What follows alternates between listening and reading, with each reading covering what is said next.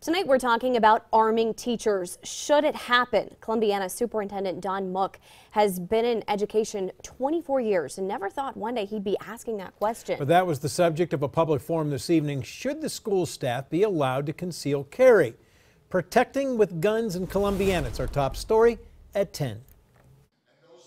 13 of the 120 people at tonight's meeting at Columbiana High School spoke on if concealed carry by the school system staff should be allowed.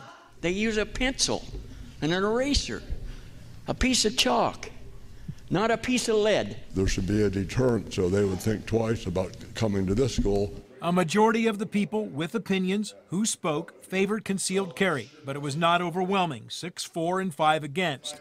One of those in favor was Columbiana Mayor Brian Blakeman. If a member of the school faculty is willing to submit to rigorous training and background testing to prove their capability, the positives likely outweigh the negative. Matthew Peterson has a third grader, first grader, and preschooler in the Columbiana schools. He is against concealed carry. I don't know that I would pull my children out, but it certainly is enough to make my wife and I stop and think about whether we want our children enrolled in the school district. Joseph Landsberger recently retired after 20 years in the Army. He was for it. We need to support them.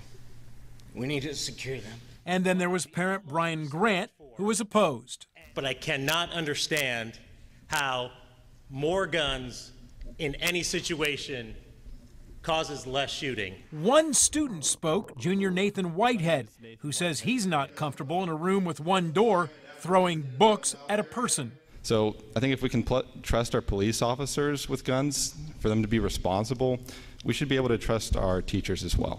Eventually, it's the school board that must decide if concealed carry will be allowed by the staff in the Columbiana schools. And Dylan Edwards, the night's final speaker, ended with this. Good luck in making the decision. I would not want to be in your shoes.